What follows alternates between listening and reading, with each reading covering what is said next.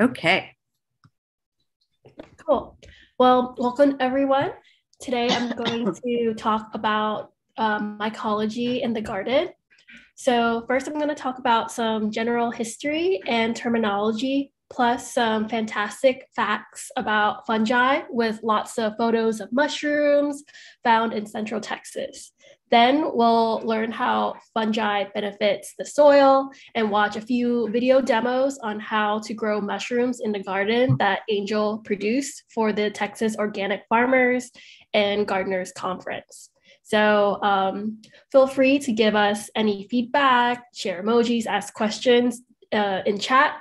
And again, Angel will try to address them as she sees them. And here we go. Oops, here we go. So a little bit about Central Texas Mycological Society. So we formed this nonprofit in 2019, right before the pandemic. And CTMS's mission is to strengthen the conservation, research, and study of mushrooms and other fungi in Central Texas. So currently, Angel mentioned, we do around 4 events each month, and we do small in-person mushroom walks and workshops. She mentioned that we're doing a UV walk, and you can check out all the events on centraltexasmycology.org. And I wanted to ask this in the chat. Does anyone recognize the mushroom in our logo? So you can type in chat if you recognize this mushroom right here.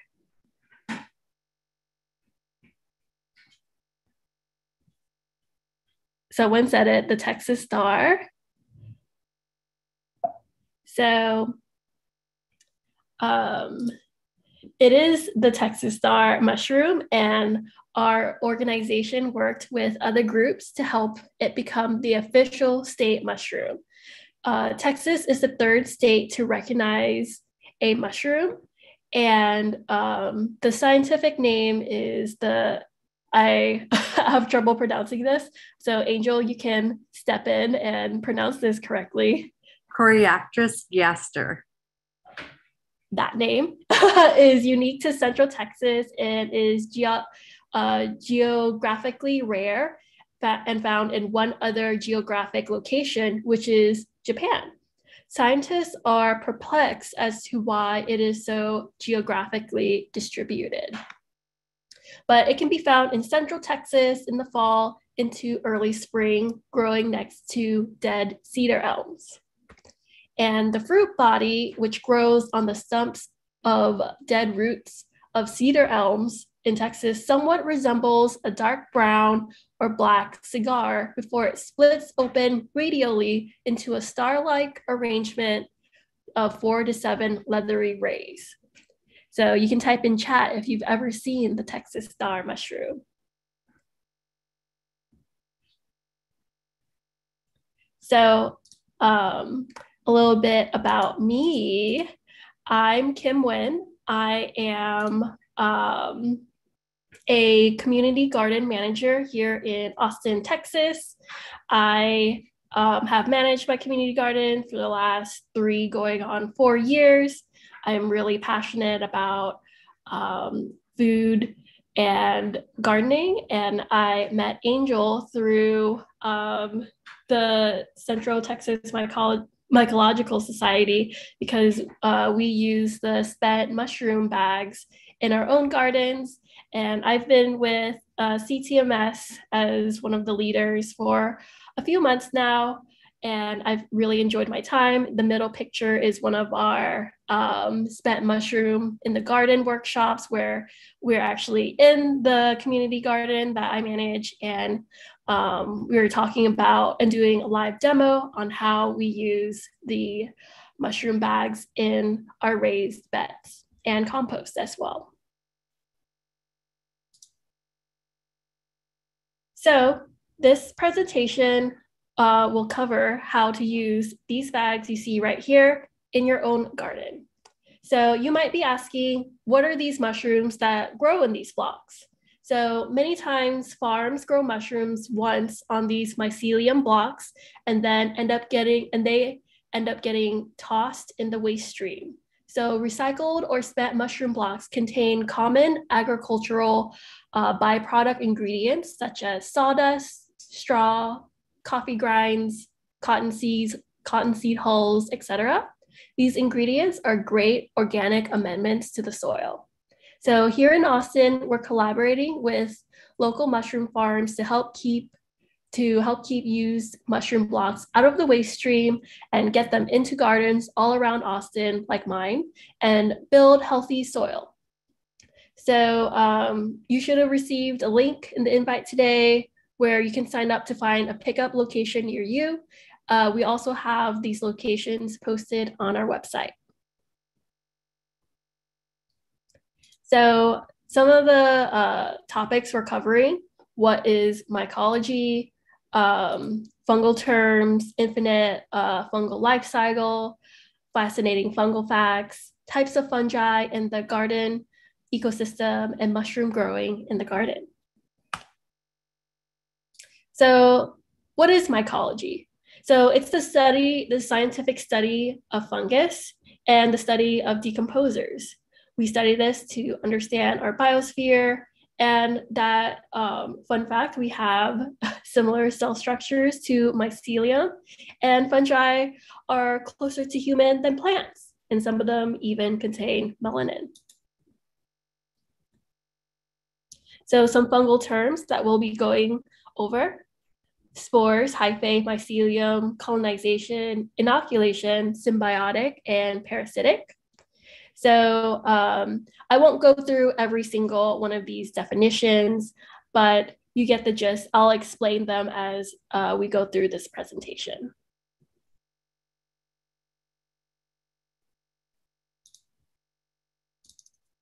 So let's see. Let's get started with a little bit of history. So mushrooms were grouped with both plants and animals until in 1969, a scientist named Robert Whitaker published the first major revision to the two-kingdom classification system. He proposed that there to be 5 kingdoms, meaning that fungi now was its own kingdom. Just a few years later, psilocybin or the psychedelic mushrooms were placed under Schedule 1, and this has led to creating a mycophobic culture. It's hard to talk about mycology without people thinking of just psychedelics, which is a shame because there's still very little we know about fungi. Fun fact, we've only identified 10% of mushrooms on Earth. So we're going to zoom out and look at the phylogenetic tree of life.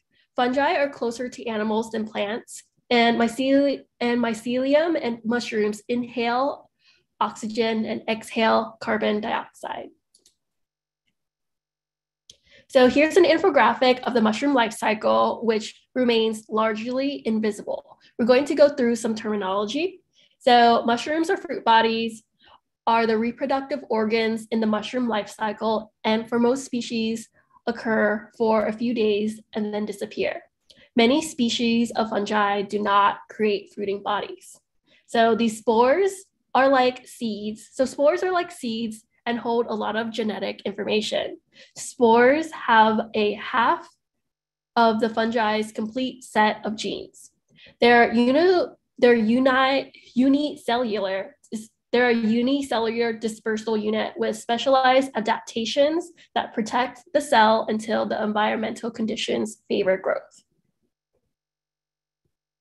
So right over here, I believe, spores fall on the ground, and if conditions in the medium are moist and favorable, spores will generate. Next, during the spore germination cycle, fine thin spreads of filaments known as hyphae grow from the spores. Compatible hyphae mate to create fertile mycelium. So developing mycelium breaks down organic matter and absorbs nutrients from its surroundings. During this stage of growth, mycelium expands at an exponential rate. In its environment, mycelium encounters many competitors and predators, which it repels with an amazing array of protective enzymes and compounds. In this sense, the mycelium is the immune system of the mushroom. So next slide. Spores are everywhere. So for a long time, there was mystery around these spores because they're hard to see with the naked eye. Every breath contains between 1 and 10 detectable spores. A recent study that came out this year, which sampled air in Oklahoma, found nanoparticles of spores, and it is now believed that there are 2 to 3 times more in the way of fungal spore fragments than previously thought.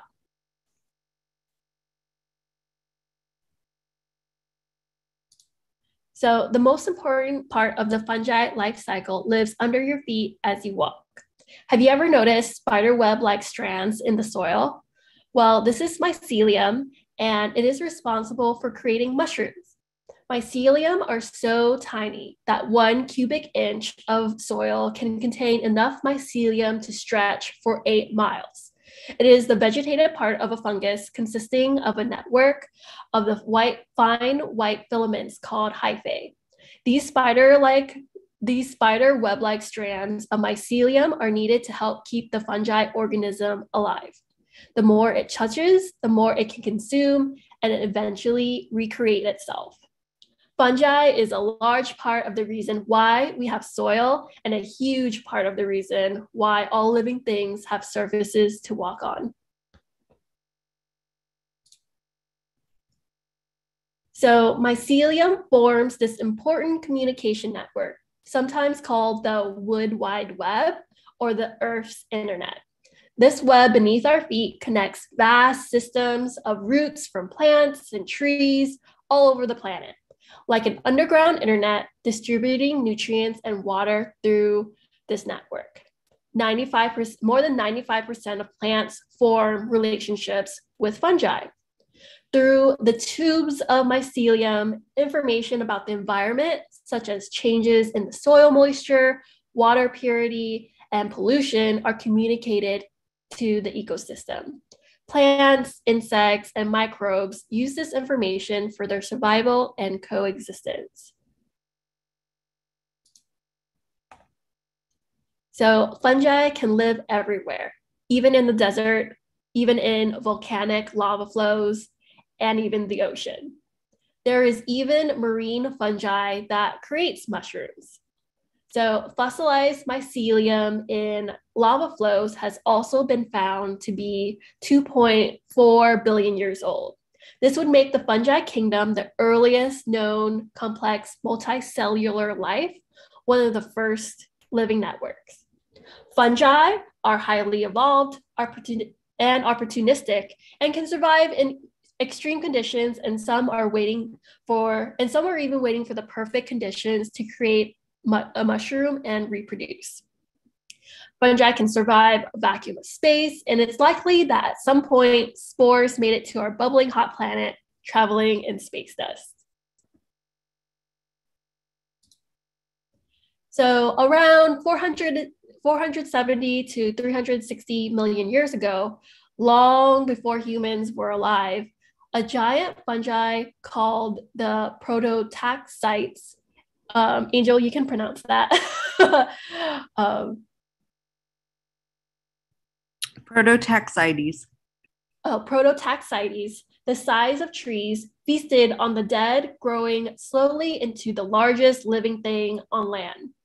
It ultimately made life on land possible. The fungi kingdom does not need humans to survive, so it's important that we take care of our planet and try to learn as much as we can about the fungi kingdom. And here's a photo of the prototaxites fossil, prototaxis fossil. And it is huge. It's a very large mushroom. So mycelium can exert enough force to penetrate through asphalt and tough plastics like mylar and Kevlar.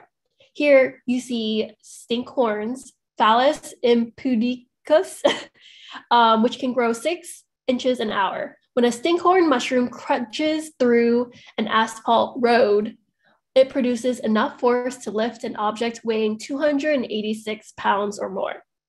One study estimated that if a hypha was as wide as a human hand, it would be able to lift an 8-ton school bus. So mushrooms can also grow in circles called fairy rings, which created a lot of superstition before science could explain the phenomenon. Some cultures thought they would be swallowed into the afterlife if they stepped into a fairy ring. Post in chat if you've ever seen a fairy ring before in real life. But now we know that the mycelium in the ground absorbs nutrients by the secretion of enzymes. The mycelium will move outward from the center, and when the nutrients in the center are exhausted, the center dies, therefore forming a living ring, sometimes thousands of feet across, from which the fairy ring arises. This photo on the right is Angel on July 4th near the White Horse in Austin.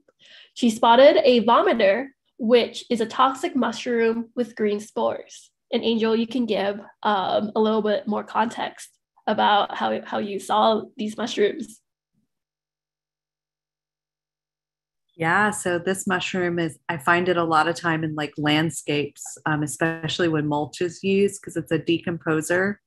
And yes, like it's one that you definitely don't want your animals or you don't want to eat it because it will make you throw up, like the common name tells us.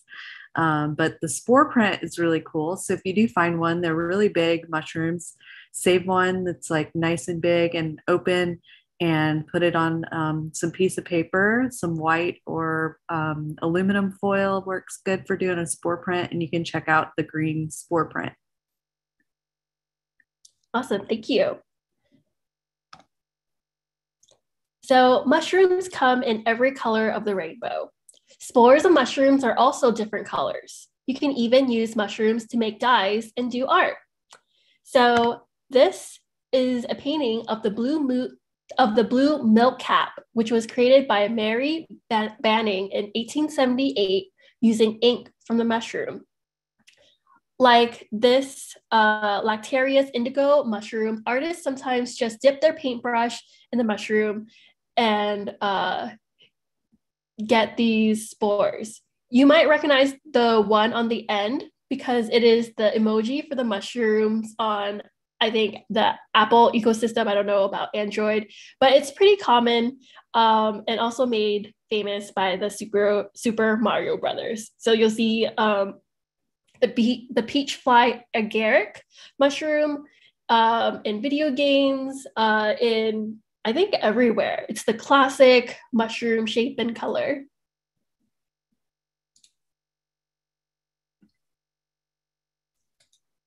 And like plants, fungi can see color across the spectrum using receptors sensitive to blue light and red light. But unlike plants, fungi also have the light-sensitive pigments present in their rods and cones. As mentioned, humans are actually more closely related to fungi genetically than plants. This ability to sense colors allow fungi to have avoidance responses where they don't touch one another. One of the reasons why we find mushrooms to be scary or something we shouldn't touch is that they can kill humans. In the 15th century, in what is now Europe and Russia, so some high-profile members like the Pope and of Zarita died or were assassinated from consuming toxic fungi. Although only 1% to 2% of mushrooms are poisonous, only about a dozen are fatal. There is only one that is found in Central Texas that is fatal. That would be this one shown here, the Eastern destroying angel or Amanita biosporigera. Angel, you can correct me again of the pronunciation. And I think you've also spotted this, right? Yeah, so this one, I butcher the name as well, but Amanita bisporigera, and I've seen this one out in Bastrop actually. So where it's mycorrhizal with pines. So with the loblolly pines, you're sure to see it. And of course, in Houston, East Texas, you can find them very easily because they have all different kinds of pines. But yeah, it's one to definitely know. If you know any mushroom, this is the one to know and know it really well. Awesome, thank you. Oops. So now we're going to zoom into the soil. And everyone probably has seen this chart. It's of the soil food web. So the 4 divisions of the fungi in the second trophic level of the soil food web.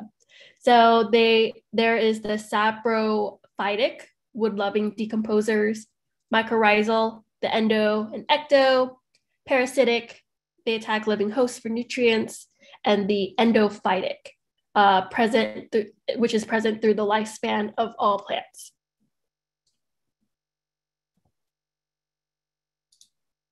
So there are 4 divisions of fungi, and the sapotrophic mushrooms are decomposers. So their roles as decomposers and nutrient circulators are critical to the formation and regeneration of soils. They form close relationships with the vast majority of leafy plants, often bonding with and weaving within them at the root level to create living networks that give structure to the soil and scaffold against erosion, as well as digesting pathogens and toxins and churning carbon into the wider food web. And you can see here's some more saprophytic mushrooms: reishi, turkey tail, chicken of the woods, which colonizes the heartwood of Texas live oaks, are all decomposers. Because spores are floating everywhere, fungi can make itself home and reproduce on many living things: trees, insects, plants, and even humans. In Central Texas, the Ganoderma are considered parasitic because spores make their way onto trees that are still living and eat it alive. If you've ever seen a hollow tree, it's likely due to a fungus parasitizing a tree. The mushroom on the right is called chicken of the woods, and it slowly eats the heartwood of Texas live oaks. Many times, it's not the fungi that is at fault. Human disruption, cutting down trees and trimming of trees for roads and buildings opens up trees to spores that are floating everywhere and are waiting for the opportunity to have dinner. So on the plus side of these chicken in the woods, picture of Angel harvesting some chicken in the woods and eating these edible mushrooms that contain proteins, fat, fiber, and taste just like chicken. And Angel, you can tell us a bit more about your experience. Yeah, this is one of my favorite ones. And I just put in the chat that they're starting to fruit. I've been seeing people take photos and put them on iNaturalist. So I know they're starting to pop out of where the heartwood has been exposed. But yeah, it's so uncanny, like so much like chicken. I've fooled like vegan, vegetarian friends making it. But one of my favorite recipes, and we have a blog on our website, is to do coconut chicken of the woods. Like basically, like instead of shrimp, substituting the shrimp with the chicken of the woods mushroom. And so yeah, if you want the recipe, you can get it on our website. Awesome, thank you. So some mushrooms, including the oyster mushrooms, are considered carnivorous because they consume nematodes in nitrogen-lacking environments. So first, the oysters lure nematodes in by excreting a chemical that smells like food to the nematodes. At the same time, it is excreting a toxin that is extremely efficient at paralyzing these now homeless nematodes. With a motionless but live catch, they go in for the kill. The mycelium filaments, known as hyphae, enter the nematodes through their mouths and then feast from the inside out. You can see from this photo, it shows the hyphae going in for the kill of the nematodes. So the mycorrhizal category is one of the subjects I'm most interested in, and it's related to the roots. So this division of the fungi forms beneficial relationships with trees and plants, and there are two types, endomycorrhizal and ectomycorrhizal fungi. An estimated 95% of plants form mycorrhizal partnerships with fungi. The mycelium brings in water, phosphorus, and other nutrients to the host plants through the roots. The mycorrhizae greatly increases the surface area of the plant's root system, which is hugely beneficial in areas where drought is common and where the soil has poor nutrients, just like Texas. The larger surface area gives plants an advantage to compete for nutrients. Many farmers and gardeners will inoculate their crops with mycorrhizal spores for better growth. So you can find a mix of mycorrhizal endo and ecto powder on Amazon, in your local plant nurseries. I have a couple of brands, and you typically use these powders when you're transplanting your transplants into the ground. Usually you want to make sure that the powder is either touching the roots, or if you create a liquid slurry, that you apply it directly onto the plant when you transplant it, so that the roots themselves get inoculated with the mycorrhizae.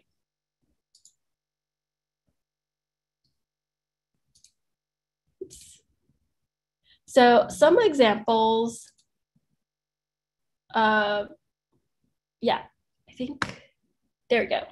Sorry about that. Some examples of mycorrhizal edible mushrooms include truffles, some morels, chanterelles, porcini, and matsutake.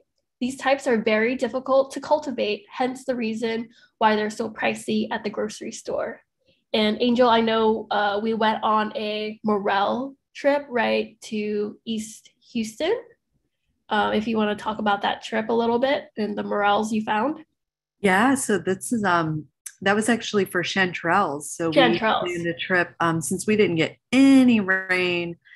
We didn't have any morels growing out here in Central Texas or chanterelles, although we have a chance to see them now with this like flash flood type rain. But Houston, there's there's so many species of chanterelles. So we did an event, a foray out at Little Thicket Nature Sanctuary.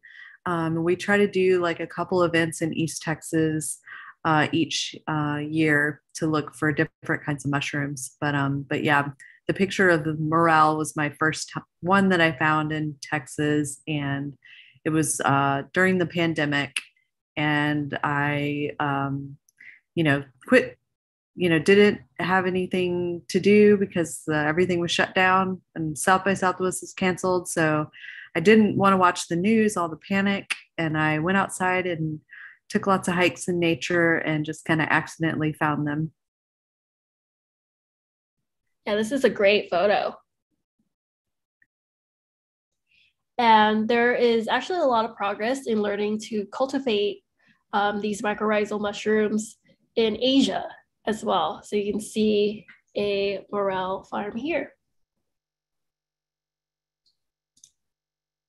So the next category, parasitic mushrooms. So they prey on plants, trees, animals, and even humans. This type of fungus weakens trees and nourishes other organisms. Some common examples of parasitic mushrooms are dandruff and foot fungus.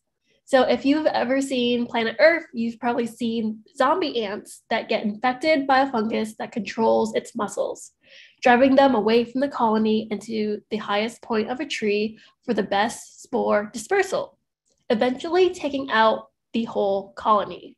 To the left, you see this fungus growing out of an ant's head. Cordyceps is becoming a very popular medicinal mushroom used for many things. Several years ago, a 23-year-old high school dropout figured out how to cultivate the mushroom on wheat berries.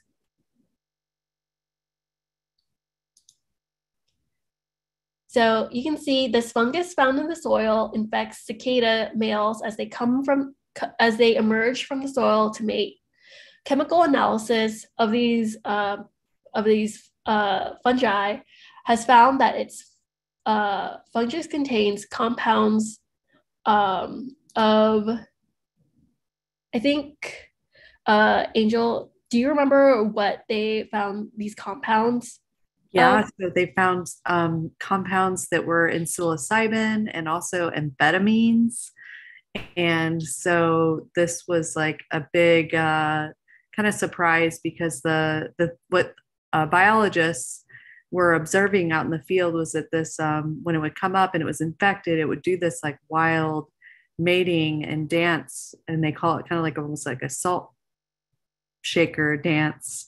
And I think it's even been documented. You can look online and watch videos of this cicada going crazy and doing this dance and spreading the spores everywhere.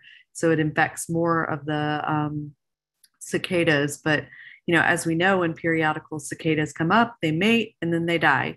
And that's like their sort of job. And then they go, feed and then go back underground and come back. But yeah, this is a very interesting one to learn about. And in recent years, there's also been more research on fungal biopesticides. So fungal pesticides, aka entopathogenic fungi, are getting a lot of attention. There's a lot of research, several patents, and a few products on the market. I can't pronounce this, Boveria bassiana, a beneficial fungus, targets and controls a wide variety of soft-bodied insects in the greenhouse, field, and nursery crops. These bugs include whiteflies, thrips, aphids, psyllids, mealybugs, scarab beetles, and weevils. So next, we're going to talk about the Angel, could you talk a little bit about this ant, actually? Yeah. So this is a picture of what's called the tawny crazy ant. So if you do anything in gardening or biology, you may know about this invasive ant. And so we actually just had the talk like last week, where some UT scientists, they figured out how to use an entopathogenic fungi to stop an invasion in South Texas. And they're finding them in all of the state parks, and they're using this fungus that naturally occurs within these ants that take out the colonies. And they're proving that they can use this fungus rather than broad spectrum pesticides and fungicides that then that actually take coal and like take care of the population. And so it's a very fascinating talk. You can really go deep in the science. We have the recording on our YouTube channel if you want to learn more.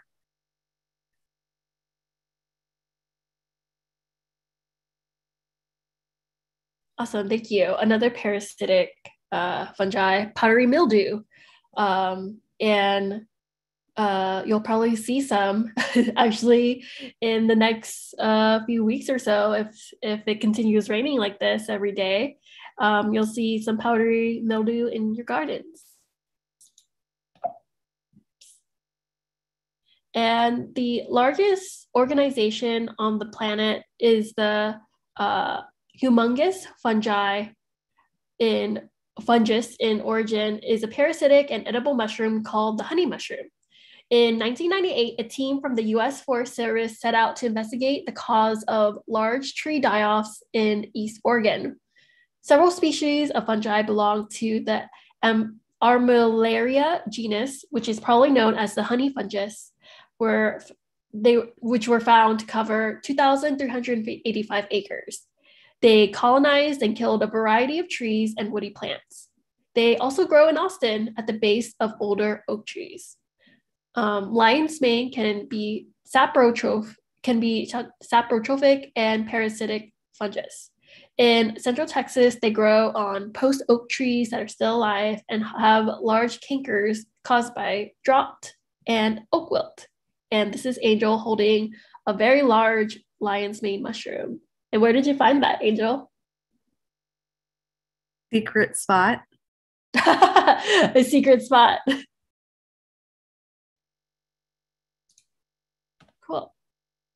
So the fourth category is endophytic.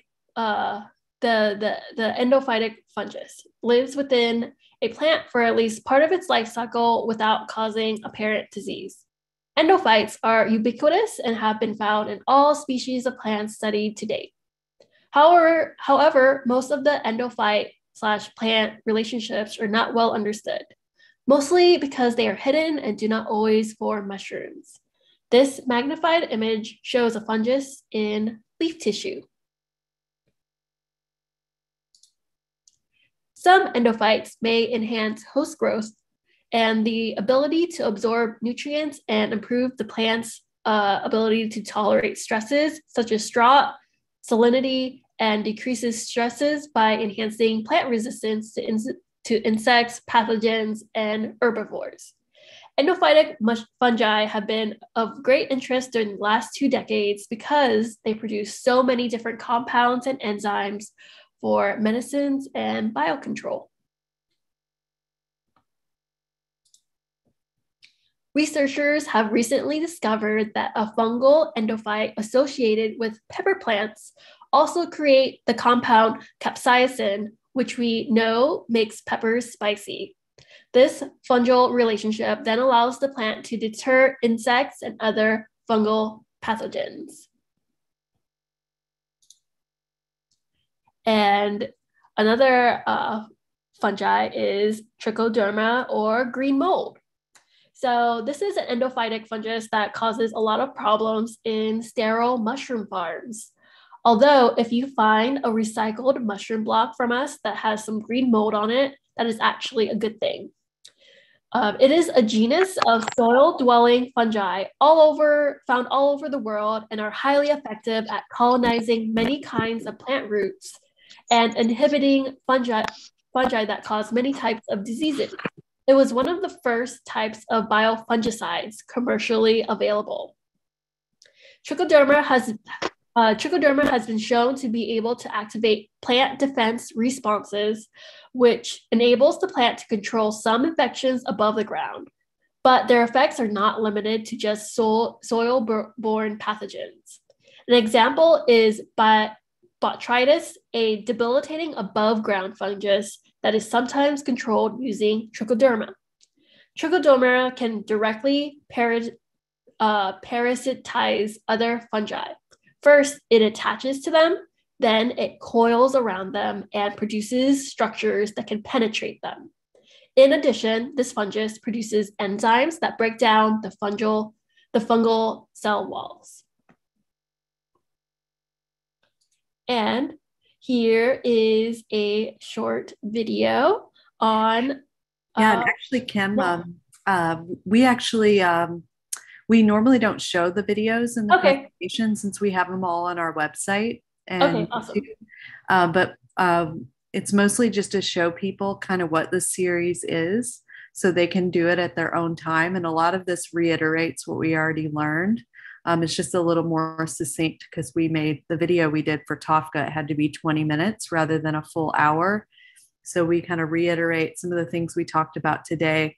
But in the next few slides, Kim will just show you different ways that you can use them. And then you can go to our Mycology low-tech mushroom cultivation section of our website to get links to all of these videos and watch them on your own time. But they give you step-by-step instructions written and in the form of the video. Okay, cool. I will just breeze past these then. So growing mushrooms in wood chips. So I can talk about a little bit about my experience growing mushrooms in the community garden. So we have grown them in wood chips. We use wood chips as mulch around for pathways around the garden. So first we would put down a layer of mulch. Then we would use the mushroom substrate and then put on another top layer of mulch so that the mushroom substrate is sandwiched between two layers of carbon. And this is pretty much the perfect time to use mushroom substrate as compost or to inoculate any wood chips that you may have lying around, inoculate any leaf piles because of all the rain. Usually in the community garden, we do it we try to time it during the rainy season, as well as during the cooler months so that the substrate has a chance of survival, has a higher chance of inoculating, and the mycelium has lots of moisture and cool weather to spread. And I have personally grew mushrooms in straw bales, both at, again, the community garden and then in my own backyard.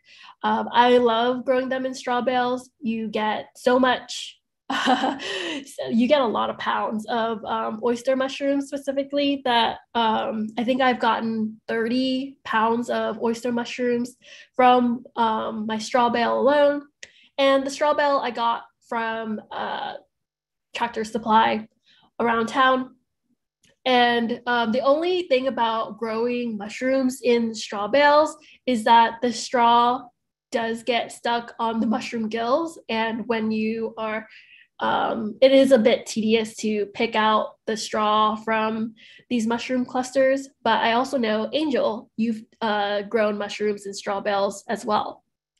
Yeah, I experienced the same thing. It was really fun. Like I was able, it's sort of like they're decomposing the straw like as you're growing them. So, once you're done with the straw, once it's all started decomposed and you get about 3 or 4 flushes of mushrooms, you can just use that straw as like for your tomatoes or for your strawberries or something that in the garden that really likes straw. But I did experience the same thing, like getting a little bit of like pieces of straw like in the mushrooms. But yeah, it's always a bummer to like cut away like some chunks of mushroom that might have a little piece of straw. But it is a little bit of a meditation, like picking out the straw. But yeah, it's fun to do. Yes, and you want to make sure that you get straw bales and not hay. Hay has hay seeds, so you don't want that in your compost. Oops. There you go. And growing mushrooms in containers. So we have workshops that we teach people how to do a low-tech way of growing mushrooms in these Home Depot buckets. I know we had at my community garden, that's what we use, as well as straw bales with straw as the medium to stuff, these buckets with straw, mushroom substrate, straw, mushroom substrate. And you can see from this video that we drill holes in these buckets. So that's how the mushrooms fruit. They fruit out. Angel, do you know if we're doing any more low-tech bucket workshops? Yeah, there's actually one coming up at Zilker Botanical Garden on September the 12th. And we'll be doing one there, and you just pay your entrance fee and you can make a donation if you'd like to help pay for supplies. But if you go to Austin Organic Gardener, so you can go to our calendar, I believe it's on a Saturday. So Saturday morning at Zilker, the 10th. But yeah, if you want to learn how to do this technique, you can bring your own bucket. We'll have a few extra ones there. But like I said, yeah, just there's so many different ways to do it. We recently shared on our Instagram someone had done this with the old bird cage, and that's one of my favorite ones. But people have used like a Barbie's like body, old shoe. Like it's so fun to just experiment and see what things laying around you can grow mushrooms in. But yeah.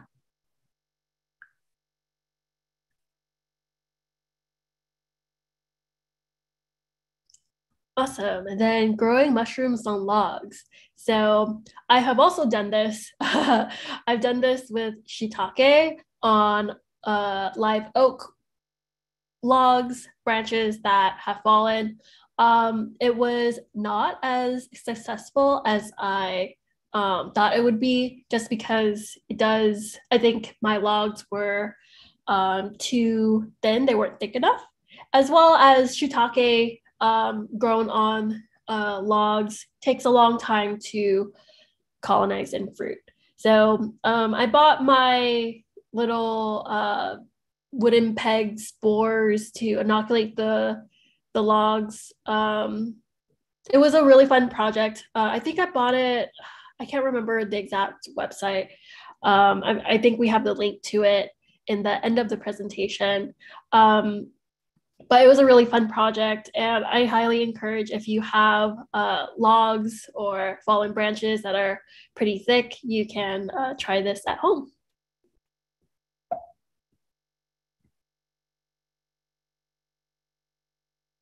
And then trench composting. So I actually don't have experience with this, so I'll let Angel talk about how she used that at her garden. Yeah, so we did this. I do this at home in my home garden and also the one at Zilker. But this really, this is the perfect time of year to do this, actually. Like you're cleaning up your summer garden, kind of taking away all that woody, leafy matter. You can dig a trench and throw in all your leafy matter, chop it up if you can, and then throw mushroom blocks in there, and then it just increases it. Also, like it will speed up the process of decomposition. You can even just throw in a full block, like not even break it up. And this method is really popular to get like the really pretty, like beautiful, full fruiting mushrooms, because that ground temperature is like so ideal for the mushrooms. So at the farms, in the fruiting chambers, they keep the temperatures around like 73, 74, 75. And you can imagine like the ground temperature is much cooler. So if you dig a little bit of a trench, it's going to really like that environment. And surprisingly, with oysters, they can really, even though it might be growing some trichoderma or whatever, it can really like fight through all that, and it outcompetes all the other bacteria and stuff in the soil. So you can get some really pretty fruits. It's sometimes like feels like ornamental. Like some people like to even, line like a bed of like right in the front, especially where water maybe like running down to the edge of a bed. Like especially if you have like concrete beds or concrete barriers, even wood barriers, like doing mushrooms where like kind of water like runs and sits at the edge of the bed is like a really good spot to do that.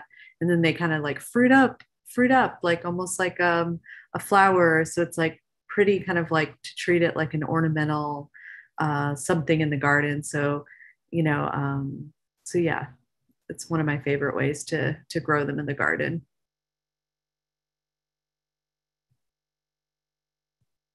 Awesome.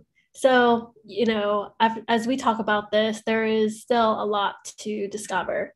And research is currently being done to study how fungi can help break down petrochemicals like polyurethane, vinyl, styrofoam, and all sorts of plastic.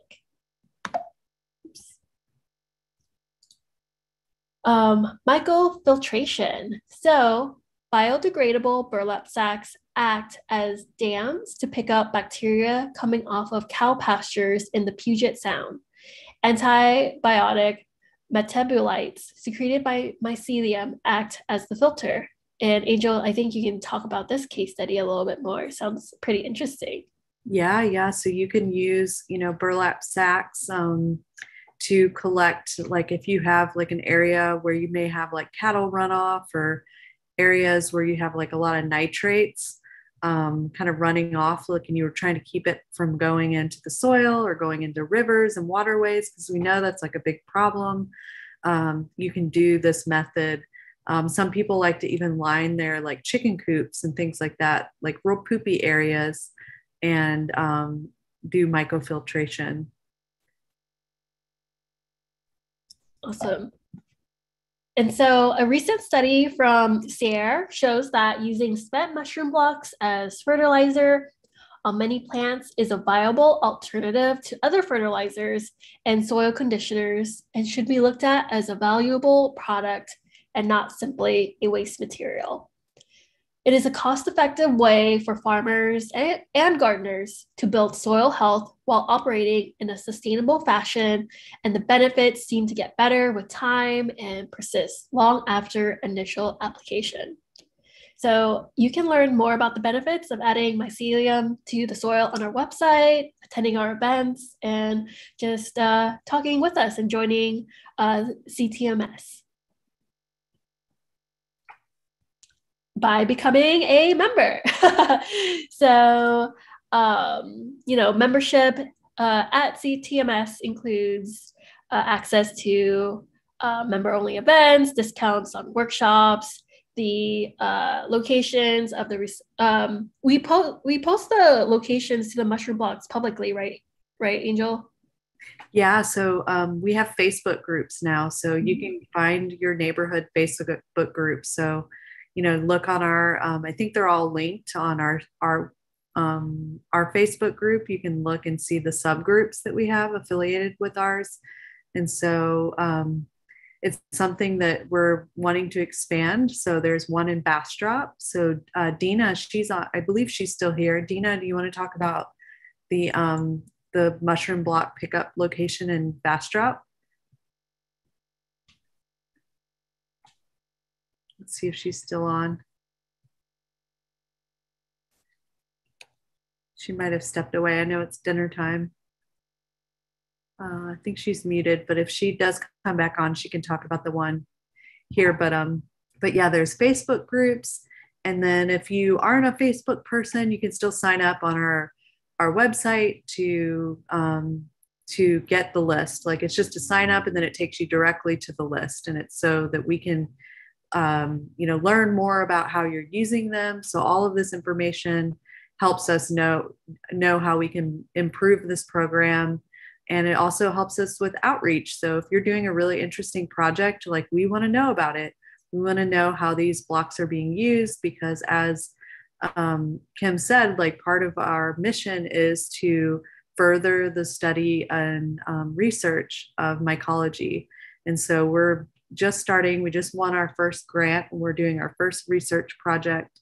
And we hope that this inspires more people within our organization, and we can help you kind of apply and do more grants to do these sort of small mycological studies. But we really want to know, like, how this valuable material like impacts the growth of our plants. Because I know from my experience, and it's just anecdotal, I see so many benefits to using these. And if anybody else maybe wants to do a little testimonial, if you've used them already, feel free to pipe in at this point.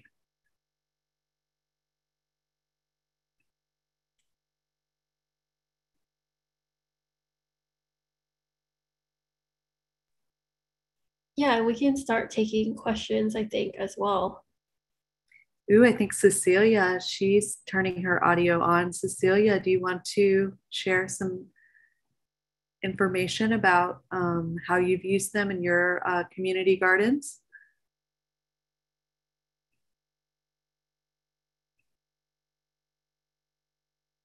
Okay, well, we're ready for Q&A. There's a few questions I saw in the chat. Derek, you asked, like, could you grow chicken of the woods in a low-tech method? I've never seen it done before, but I mean, I don't know if anybody's tried it. Like, They seem to be pretty specific about like the temperature and the timing. Just like all plants, like we know they have a perfect temperature, they like have a certain season and time. So as chicken of the woods is just starting to fruit right now, like maybe it would be a good experiment to try it out. But the genetics like varies wildly too. So you know, it's one of those things too. You don't want to like spread it to other trees, but I'm just curious. And I know Andrew Denny from South Texas Seasonals, he's experimenting with growing chicken of the woods on sawdust. So that would be one that I feel like we could figure out because it is a decomposer and then we should be able to grow that one, but it probably would grow pretty slow since it's a polypore. And that just means it's like a shelf fungus. And they grow a little bit slower than other guild mushrooms, or Basidiomyces.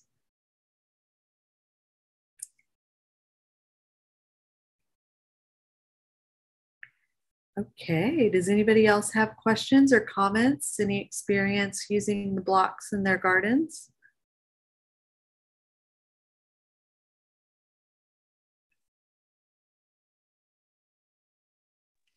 Do we have all first-time mushroom growers here? Hi, this is Shalon. I had a quick question. So I Yeah. just getting into mushrooms and I actually found a chicken of the woods a couple weeks ago. It was delicious. And then I wanted to ask, is this particular mushroom? Wait a minute, am I on? Should we do you want to share your screen? We can stop sharing and you can share your screen. Oh, okay. I thought you could see the camera. Okay. Let me see. Or actually, we should be able to see your camera. Okay, yeah, we can see you now. Whoops, wrong way. Oh, puffball. It's a puffball. Yay! It's brown puffball, right? Yeah, so you can eat puffballs if they're still white on the inside. So if you cut it open and it is the spores are starting to brown, then that's a sign to stay away. Don't eat it. But that one looks pretty good. Yeah, I just did it yesterday. Yay! Where are you? What part of Austin? Georgia. Georgia. Oh my gosh. You guys have been getting so much rain, haven't you? Yes, and a ton of mushrooms. Whoops, just 1 second. I'm sorry. I'll let someone else go. Oh, no, you're good. That's exciting. Thank you for sharing that. I always get so excited when people bring mushrooms to the mushroom talk. And we've been so deprived over here in Texas. Okay, I'm sorry about that. My washing machine is on the fritz. But I was gonna ask you guys, if I was to grow mushrooms inside of the house in like a Martha tent, what are the chances of that, like the spores spreading? Because someone was saying in the last mushroom class I had gone to, of course, you keep your area sterile, but that the spores spread to other places. Is that true? Yeah. So, what they in the mushroom farms, like people wear like those like real intense respirators because when you have like a whole bunch of like fruiting mushrooms, they can spread a lot of spores. And, a little bit of spores is okay, but like a lot can be really hurt your respiratory system. But if you have it, that's why a lot of people use those little like Martha tents that you described, or like a fruiting chamber. There's like a bunch of different kinds that you can find online. Like really, they're just like kind of almost like a grow tent kind of thing. And that will help the spores from spreading. And so if you're doing them in one room of your house, like I would say just like keep like another kind of like I forget what they're called, like those little filter things, like air filtration systems, like in there as well. And maybe like if you can just isolate the air conditioning to that particular room. Like a lot of people like to set up their grow rooms like in a garage or something, and they have just a separate AC unit for that. That way the air is not part of central air conditioning where the spores, because they can float like y'all, like spores can go across the ocean, like they are in the clouds, like they make it rain even. So they can get it, they can float, they're designed to float, and they can get in your air systems. And so yeah, like but if they are in that chamber, that's supposed to kind of stop them from spreading. And if you're, watching things closely, you'll be cutting your fruits before they spread their spores too, because you want to get them right before they spread their spores. So and that's something that just takes time. The same with plants, like like you get to know its life cycle, how long it likes to grow, and then you really know when it's like ready to fruit. And there's lots of really great Facebook groups, mushroom growing Facebook groups, and places online where you can really look at pictures and just see what things are supposed to look like, when you're supposed to harvest things. But yeah, I hope that helped you answer your question. Yes, thank you very much. And a part of the membership that you guys have, is that something that learned? I'm sorry, what was the last part of the question? Oh, is that something that I can learn, like as part of the membership, that sort of like process? Yeah, so we do some online cultivation classes. We've mostly been doing them in person, especially the hands-on stuff. Most of our online programming and like videos that we've produced have been low tech, like these very like kind of like where we don't have any you don't even need electricity, like hardly anything special. But we're wanting to do, and it's actually not my area of expertise. Like I mostly do low tech because I'm a dirty girl. Like keeping everything like real sterile. Like I'm like, I could never do it. Just like always got my hands in something dirty. But it's something we want to do. Like we want to have part, but I would say right now we don't have any online programming that teaches you how to grow mushrooms like indoors in a sterile cultivation setting, but it's an aspirational thing that we want to get to. And since that's kind of my background's like video production and stuff, so it's something we want to do, but it's just more of like I don't want to be the teacher. I'll help do the video production, but we gotta work with somebody else to do the curriculum. Gotcha. Thank you so much. Yeah, thank you for coming. Angel?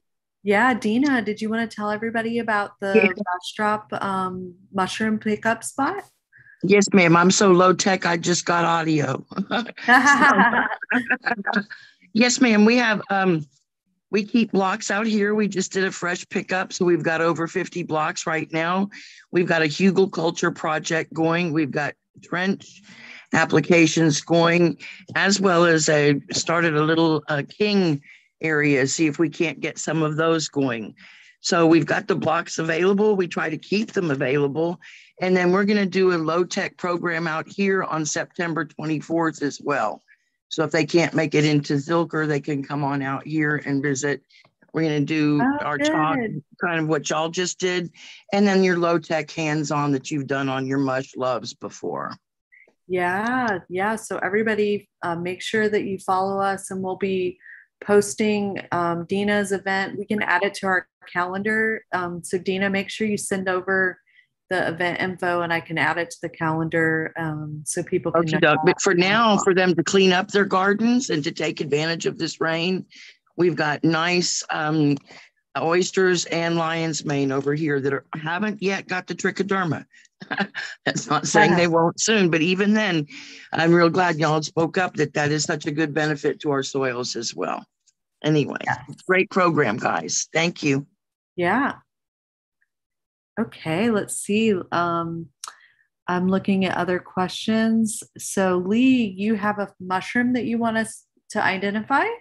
Do you want to share it, a picture, or?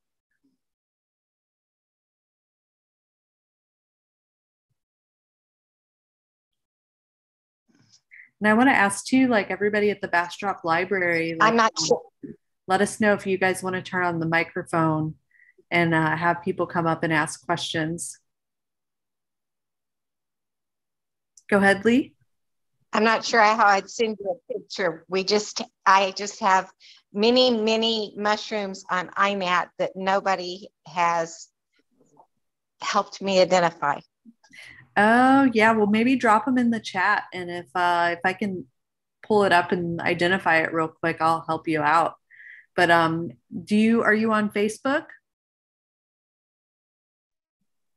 Not too much. Not too much. There is a really great Texas Mushroom ID group on there, and our group is pretty good too, Central Texas Mycological Society. It's pretty helpful for doing identification. So yeah, so Veronica, I have a question about releasing non-native mushrooms. Has it been studied?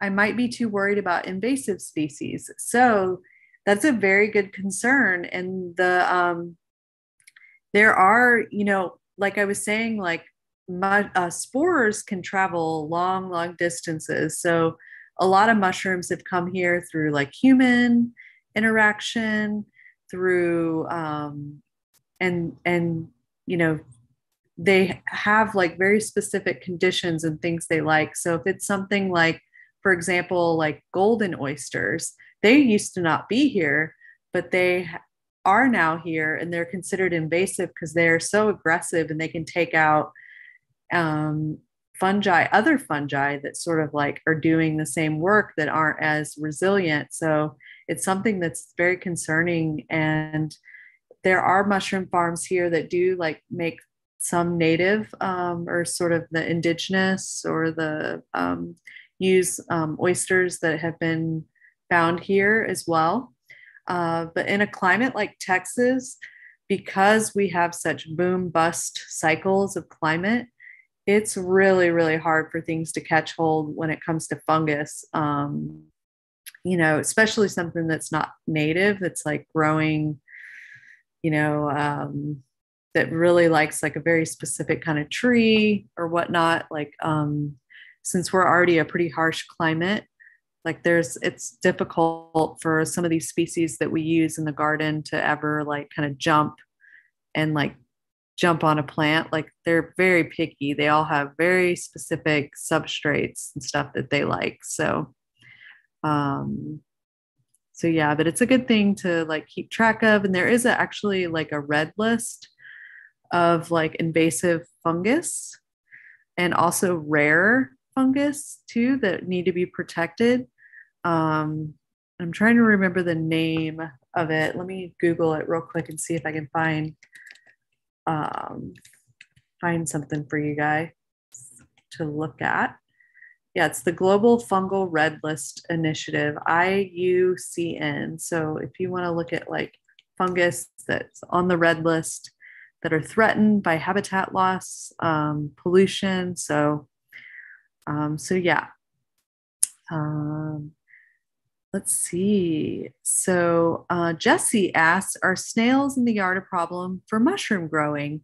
Well, snails are fungivores. They love to eat fungus. So I wouldn't say they're a problem. It just really depends on your level of like, do you want to share some of your mushroom fungus that you're growing with the snails? Most people probably wouldn't. I am one of those weird, dirty girl freaks that I already know that most of the food we eat has like bugs and stuff in it, and even worse things like pesticides. So having a little snail slime on my food doesn't really freak me out. But it's also like a really good facial product, as some of you might know. It's a very popular Korean beauty product. Snail slime. So yeah, maybe like take some of that snail slime off your mushroom, rub it under your eyes, and you're all good.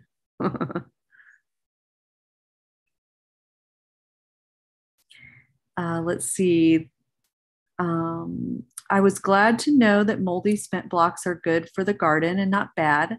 thought I'd be contaminating my logs. Yeah, so trichoderma, check out that book. It's got a lot of really good info in it. So many creepy centipedes attacking my logs. So centipedes are great for the garden. They are an arthropod. They are helping shred things. So yeah, so they can be, and they also millipede or centipedes. Yeah, millipedes. They glow in the dark under UV lights. They're really cool to look at. And then where are the blocks? Jesse and Montoya. So there's 12 spots in Central Texas. I'm going to drop in the chat the link to sign up if you haven't already.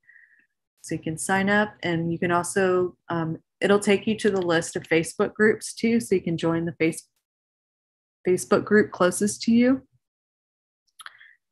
Let's see. Is there a danger of infecting parasitizing native trees? I live adjacent to a heavily wooded conservation land, so I want to be sure I'm not doing any harm to trees. So, like I said, there's mushrooms like have very specific types of substrate, so they can't just go infecting any kind of tree. So, for example, chicken of the woods, it only the spores only land on escarpment live oaks here and grow on live oak trees. And so they like that just particular species of tree. And so, you know, like they just don't go growing on anything. So there's very specific things. So I would not be concerned. And as I mentioned, like, you know, the conditions are already really harsh. Like our lack of rain or our really erratic weather cycles are just not really ideal for like it taking hold and becoming part of the ecosystem. So when we do grow them in the garden, they're mostly just like myceliating and breaking things down and essentially composting. But the conditions, as soon as it rains, like that's when when we have like the nitrogen charged rain, like that's whenever we'll get mushrooms fruiting. And we've been very lucky the last couple of years where we've been able to grow mushrooms in the garden. You know, even in August in past years because we had so much rain. But yeah, you really want to be using them to do your composting because that's their job is to like help break down that woody and lignin matter. Any other questions? Anybody in Bastrop at the library have any questions?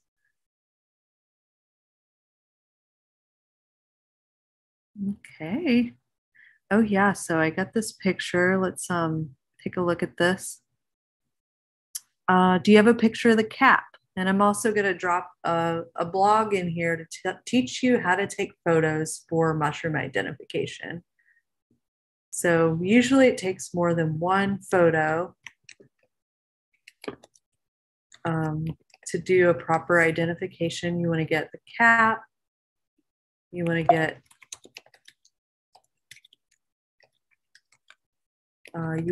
the underside, you want to get the habitat, because like I mentioned, the tree is so important to know what it's growing by, what it's growing on. So this blog post will help you take better photos for getting help with mushroom identification. But it does look like a amanita. I can tell that from the underside, or no, it could be a, yeah. And what county are you in? Location's also important.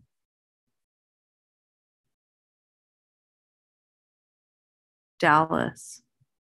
Shaggy parasol. That's what Bradley thinks it is. Did anybody else get to see the photo? I can share the screen. But yeah, it's really important to have multiple photos. Okay, any other questions related to mycology in the garden?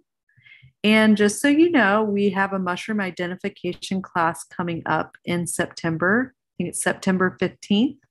So definitely check out our calendar for all the things that we have coming up. I just added a bunch of new things to it the other day. We have this night walk, and then we have mushroom bingo coming up this month still. And then next month we have Mushroom ID 101. On the 17th, we have the Fall Fungi Farm Fest. There's going to be a talk on the 10th about like ethnomycology and fungi and its use in art all around the world. And we're going to start our Balcones Canyonland Preserve Myco Blitz. And I think the sign up is already full for that one. It ended on the 15th of August. But yeah, definitely sign up to be a member with us to find out about things first. We always alert our members ahead of time so they get priority for all of our events.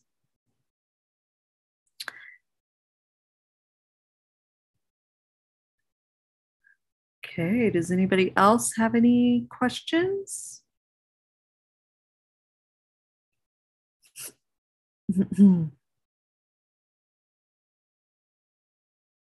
Okay, well, thanks, Kim, tonight for the wonderful class. And thank you, everybody, for coming out and learning with us. And Bradley, if you want to email me links to the iNaturalist posts, or whoever has ID, wants help with ID, you can send us an email, or you can join one of the Facebook groups. That's going to be a much better place because there's lots of people just waiting to help you with your ID. So I'm going to drop that link to the Facebook group in the chat, but I appreciate everybody for joining us tonight, and have a good rest of the week. Yeah, thanks everyone. Thanks everybody. Goodbye.